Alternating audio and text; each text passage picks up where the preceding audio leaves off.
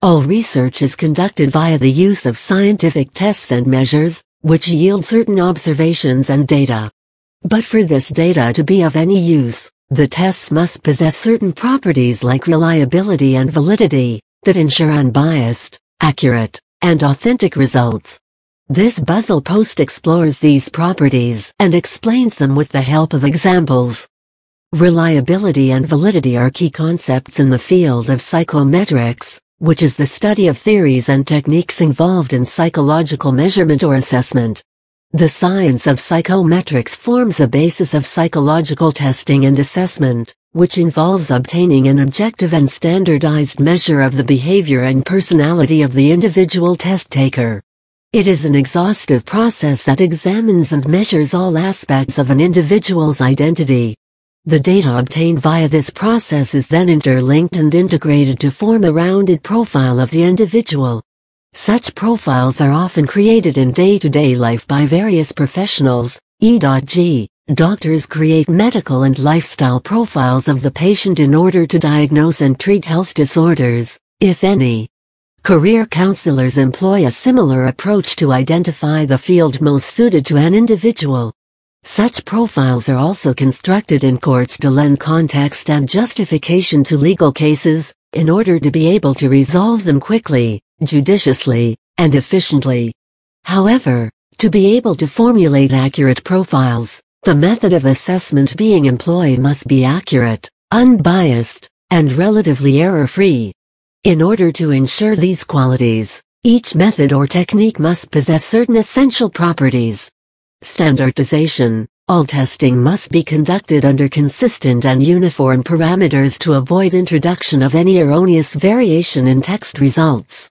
Objectivity. The evaluation of test must be carried out in an objective manner such that no bias, either of the examiner or the examinee, is introduced or reflected in the obtained data. Test norms. Each test must be designed in such a way that the results can be interpreted in a relative manner, that is, it must establish a frame of reference or point of comparison to compare the attributes of two or more individuals in a common setting. Reliability. The test must yield the same result each time it is administered on a particular entity or individual, that is, the test results must be consistent. Validity. The test being conducted should produce data that it intends to measure, that is, the results must satisfy and be in accordance with the objectives of the test. Concept of reliability. It refers to the consistency and reproducibility of data produced by a given method, technique, or experiment. The form of assessment is said to be reliable if it repeatedly produces stable and similar results under consistent conditions.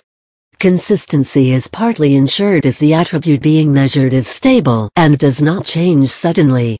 However, errors may be introduced by factors such as the physical and mental state of the examinee, inadequate attention, distractedness, response to visual and sensory stimuli in the environment, etc. When estimating the reliability of a measure, the examiner must be able to demarcate and differentiate between the errors produced as a result of inefficient measurement and the actual variability of the true score. A true score is that subset of measured data that would recur consistently across various instances of testing in the absence of errors. Hence, the general score produced by a test would be a composite of the true score and the errors of measurement. Types of reliability test. Retest reliability. It is a measure of the consistency of test results when the test is administered to the same individual twice, where both instances are separated by a specific period of time, using the same testing instruments and conditions.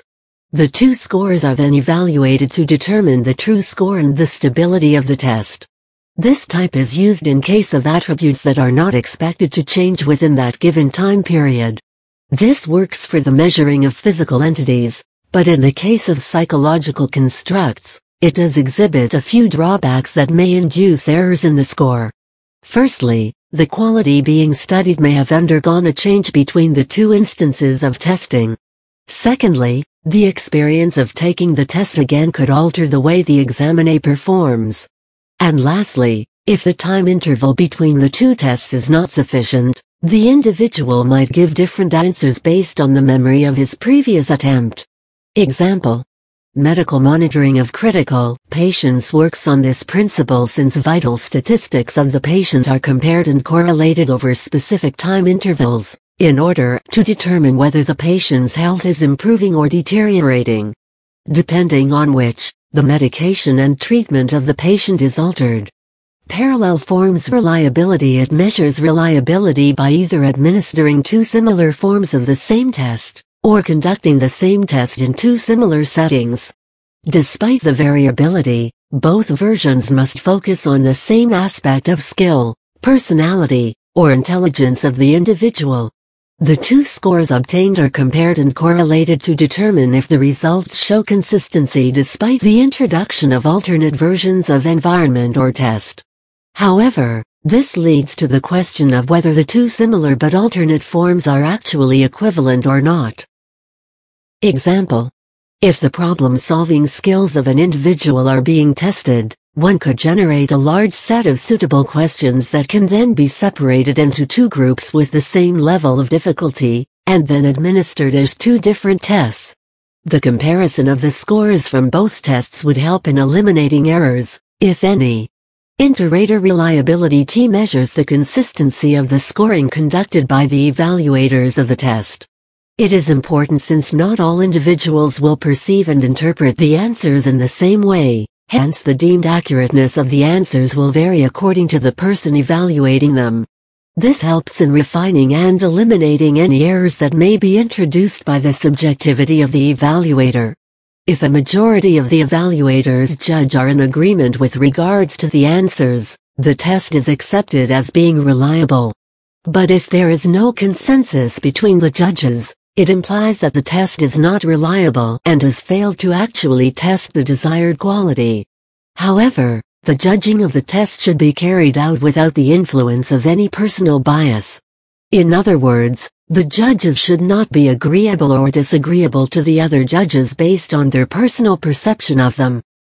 Example: this is often put into practice in the form of a panel of accomplished professionals, and can be witnessed in various contexts such as the judging of a beauty pageant, conducting a job interview, a scientific symposium, etc. Internal consistency reliability. It refers to the ability of different parts of the test to probe the same aspect or construct of an individual. If two similar questions are posed to the examinee, the generation of similar answers implies that the test shows internal consistency. If the answers are dissimilar, the test is not consistent and needs to be refined. It is a statistical approach to determine reliability. It is of two types. Average inter-item correlation. It considers all the questions that probe the same construct, segregates them into individual pairs, and then calculates the correlation coefficient of each pair of questions. Finally, an average is calculated of all the correlation coefficients to yield the final value for the average inter-item correlation. In other words, it ascertains the correlation between each question of the entire test. Split half reliability. It splits the questions that probe the same construct into two sets of equal proportions, and the data obtained from both sets is compared and matched in order to determine the correlation, if any, between these two sets of data. Concept of validity. It refers to the ability of the test to measure data that satisfies and supports the objectives of the test. It refers to the extent of applicability of the concept to the real world instead of an experimental setup. With respect to psychometrics, it is known as test validity and can be described as the degree to which the evidence supports a given theory. It is important since it helps researchers determine which test to implement in order to develop a measure that is ethical, efficient, cost-effective, and one that truly probes and measures the construct in question. Other non-psychological forms of validity include experimental validity and diagnostic validity. Experimental validity refers to whether a test will be supported by statistical evidence and if the test or theory has any real-life application. Diagnostic validity, on the other hand, is in the context of clinical medicine, and refers to the validity of diagnostic and screening tests. Types of validity. Construct validity. It refers to the ability of the test to measure the construct or quality that it claims to measure. That is, if a test claims to test intelligence, it is valid if it truly tests the intelligence of the individual. It involves conducting a statistical analysis of the internal structure of the test and its examination by a panel of experts to determine the suitability of each question. It also studies the relationship between the test responses to the test questions, and the ability of the individual to comprehend the questions and provide apt answers. For example, if a test is prepared with the intention of testing a student's subject knowledge of science, but the language used to present problems is highly sophisticated and difficult to comprehend. In such a case, the test, instead of gauging the knowledge, ends up testing the language proficiency, and hence is not a valid construct for measuring the subject knowledge of the student. Convergent validity. This type of construct validity measures the degree to which two hypothetically related concepts are actually real in real life. For example, if a test which is designed to test the correlation of the emotion of joy, bliss, and happiness proves the correlation by providing irrefutable data, then the test is said to possess convergent validity. Discriminant validity. It is a measure of the degree to which two hypothetically unrelated concepts are actually unrelated in real life, evidenced by observed data. For example, if a certain test is designed to prove that happiness and despair are unrelated, and this is proved by the data obtained by conducting the test, then the test is said to have discriminant validity. Content validity. It is a non-statistical form of validity that involves the examination of the content of the test to determine whether it equally probes and measures all aspects of the given domain. That is, if a specific domain has 4 subtypes, then equal number of test questions must probe all 4 of these subtypes with an equal intensity. This type of validity has to be taken into account while formulating the test itself, after conducting a thorough study of the construct to be measured. For example, if a test is designed to assess the learning in the biology department, then that test must cover all aspects of it, including its various branches like zoology, botany, microbiology, biotechnology, genetics, ecology, etc., or at least appear to cover.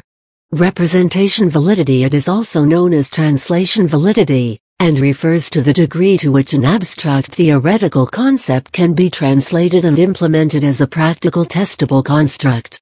For example, if one were to design a test to determine if comatose patients could communicate via some form of signals, and if the test worked and produced appropriate supportive results, then the test would have representation validity. Face validity. It is an estimate of whether a particular test appears to measure a construct. It does in no way imply whether it actually measures the construct or not, but merely projects that it does. For example, if a test appears to be measuring what it is supposed to, it has high face validity, but if it doesn't, then it has low face validity. It is a least sophisticated form of validity and is also known as surface validity. Hence, if an intelligence appears to be testing the intelligence of individuals, as observed by an evaluator, the test possesses face validity. Criterion-related validity. It measures the correlation between the outcomes of a test for a construct and the outcomes of pre-established tests that examine the individual criteria that form the overall construct. In other words, if a given construct has 3 criteria, the outcomes of the test are correlated with the outcomes of tests for each individual criteria that are already established as being valid. For example, if a company conducts an IQ test of a job applicant and matches it with his or her past academic record, any correlation that is observed will be an example of criterion-related validity. Depending on the type of correlation, the validity is of 2 types. Concurrent validity. It refers to the degree to which the results of a test correlates well with the results obtained from a related test that has already been validated. The 2 tests are taken at the same time, and they provide a correlation between events that are on the same temporal plane, present. For example, if a batch of students is given an evaluative test, and on the same day, their teachers are asked to rate each one of those students and the results of both sets are compared, Any correlation that is observed between the two sets of data will be concurrently valid. Predictive validity. It refers to the degree to which the results of a test correlate to the results of a related test that is administered sometime in the future. The difference of the time period between the administering of the two tests allows the correlation to possess a predictive quality. For example, if an evaluative test that claims to test the intelligence of students is administered and the students with high scores gained academic success later, while the ones with low scores did not do well academically, the test is said to possess predictive validity. Although both concepts are essential for accurate psychological assessment, they are not interdependent. A test may be reliable without being valid, and vice versa. This is explained by considering the example of a weighing machine. If one puts a weight of 500 grams on the machine, and if it shows any other value than 500 grams, then it is not a valid measure.